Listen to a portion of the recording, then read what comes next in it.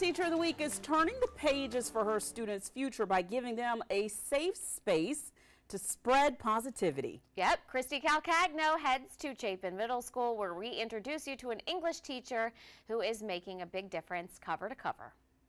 And it seems to me you lived your life like the candle in the wind. Elton John, what do you think? We think how wonderful life is while Miss Sarah Dukes is in the world. I love them and I love what I do. I do. Don't cry. I'm trying, William, not to cry.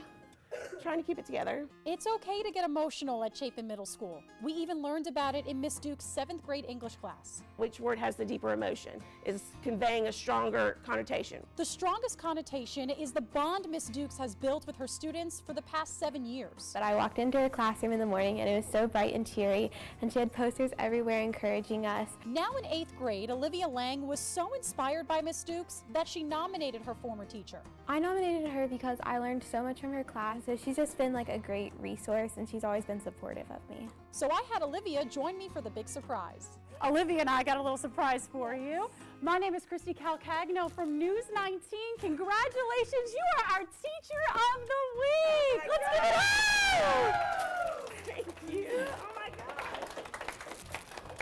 I can't believe this. We all enjoyed her class so much and we really learned about how to be a better person.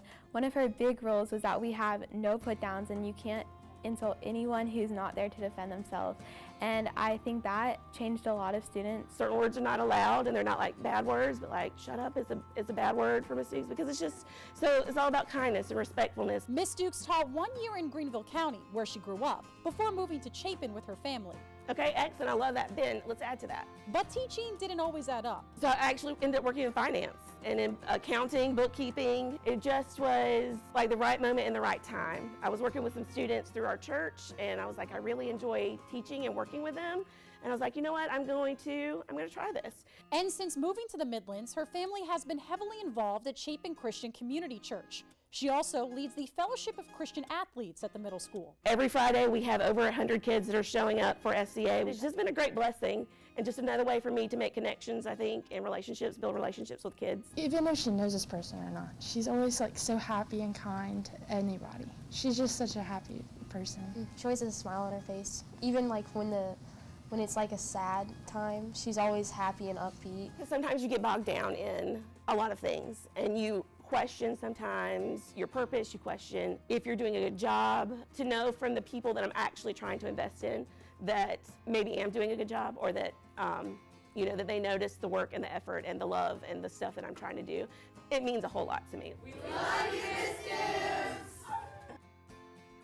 Oh, they love Miss Dukes, and if you know an educator who deserves the kind of love that Miss Dukes just got from her students, send us an email to tow@wltx.com, and who knows, Christy may be in your favorite teacher's classroom next Tuesday. All right, speaking of